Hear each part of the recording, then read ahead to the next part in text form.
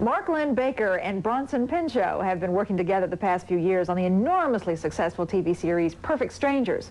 But with shooting finished for the season, they have gone separately into theater projects. Cynthia Tornquist reports. All right, Belky, we're out of here. Oh, no, you don't.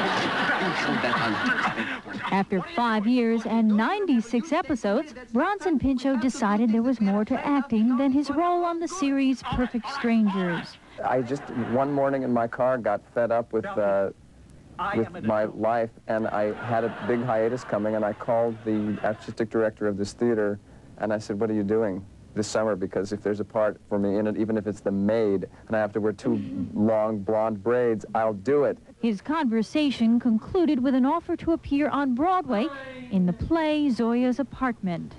Did you...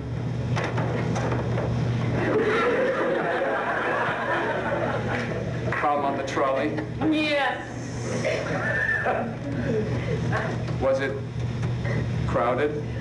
Yes. The play is directed by Boris Morozov, a resident director of Moscow's Mali Theater. Morozov, who speaks no English, worked through an interpreter. Pinchot says that despite the language barrier, Morozov helped him to get to the heart of his character. He watched Perfect Strangers once, and then the next week was hell for me because he'd said, no, that walk, I saw that walk on TV. I don't want that walk. I don't want your hair like that. I don't want, you know, and he really made an issue out of making a difference. It's very difficult to rehearse with Bronson. He is not a simple actor. While Bronson Pinchot is taking center stage on Broadway, his Perfect Strangers co-star Mark Linn-Baker is working behind the scenes to bring new plays to the stage. Linn-Baker is one of the founders of the New York Stage and Film Company, a not-for-profit theatrical group that develops scripts for the stage and screen. One of the plays we're doing this summer is a new play by Beth Henley called Signature, which I think will be the first production we do, and hopefully I'll be acting in.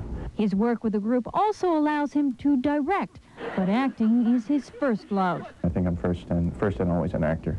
He'll do plenty of that when he returns to the set of Perfect Strangers. Meanwhile, Bronson Pinchot is making the most of his Broadway experience before returning to Perfect Strangers. Cynthia Tornquist, CNN Entertainment News, New York.